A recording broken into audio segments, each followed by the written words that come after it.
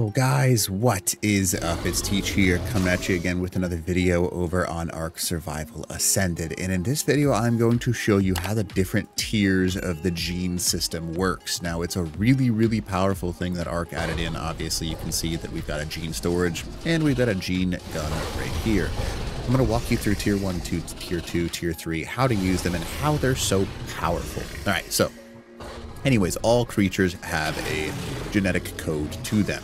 Now, they will have one unless it is removed. For example, this one has oxygen frail. If you remove it, it will have no genes, and each gene has a specific readout. Now, if you want to know what the genes do, when you zoom in and hold H, it'll tell you specifically what that gene will take care of. So there are actually 3 tiers of genes: tier 1, tier 2, and tier 3. So if I go ahead and hover over them, I go ahead and use the gene tool option here. This is a tier 3 gene. It is a slow metabolism. You can see that right there. And it is a very useful thing. I'll talk about why in just a second. And then melee robust level 2, and then the 1. So you've got the green, the blue, and the purple in order to determine what is what. So I have a volunteer over here, a willing volunteer, I should say, because the only thing that you can apply genes to are baby creatures. So you can pull them from adults and you can apply them to babies. Now, you can stack as many as you want. So let's say I want to stack 2 Kingslayers, right? I can stack 2 Kingslayers. So you can stack 5 of the same. And that would give us the ability, you can see right here, increases damage done to the following creatures by 5%, bosses and alphas, and then reduces damage to all other creatures by 10%. Really? They're going to be attacked over there? Let's just go to neutral. Let them shred. And let's go back to passive over here because this guy's going to run. I forgot about that. So the Megalosaurus here, right? So we just talked that he's got double on that. Now let's go ahead and add up to 5 per baby creature. Let's go ahead and add a 3. And let's go ahead and add let's go with a heavy hitting 2. Okay. So now let's show you the cool thing about this. So basically what it does is you can see heavy hitting level 2, damage of basic attacks is increased by 3.7%. And the attack of basic attacks is reduced, or the speed is reduced by 7.5. And then obviously you can see slow metabolism, reduces food consumption by 10%, includes food consumed to power abilities. So anyways, what does this mean, right? So each time that you get a bonus, it goes up 50%.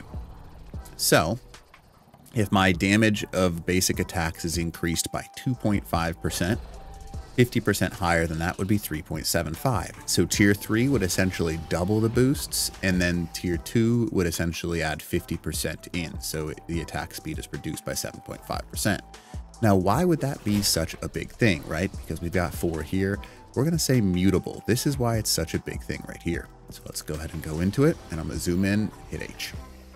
Mutable stamina. This creature's offspring has a 1.5% chance to mutate, which means it's 50% higher than just the level 1, and level 3 would be a 2% chance to mutate, and then its mutations have an extra ability to apply to stamina. So if you were to stack 5 level 3s into this guy in mutable stamina, there is a 10% chance that the offspring would have mutated stamina, which is crazy. So that is how the tier system works in the game. So essentially level 1 is whatever normal level is. So just to explain that one more time, level 1 for Kingslaying is increases damage done to the following creatures by 5%, bosses and alphas. Level 2 for that would be 7.5%. And then level 3 would be 10%. So that is why having the genes is so valuable. Now I'm going to go ahead and show you. You can, just so you know, pull them off of babies if you don't like them, if you decide 1 minute, but you cannot put them onto them as adults. So it has to be done when it's a baby. You can store all of these genes inside of a gene storage. If you hit E, you can just go ahead and, transfer all of my stuff inside of this and then do what you want with it. But level 1 or tier 1, tier 2, and tier 3 is now gatherable from any creature that you have tamed. In order to get these tiers, by the way, you have to have tamed the creature. You can't kill it. You can't get it from a wild creature. You have to tame it. And then once you've tamed it, you can hit E or left click on it with this gene gun and pull the trait off of it. Now, one thing that's important to note is that genes cannot be switched between creatures, so it has to have the same Megalosaurus if you're going to apply it to a Megalosaurus.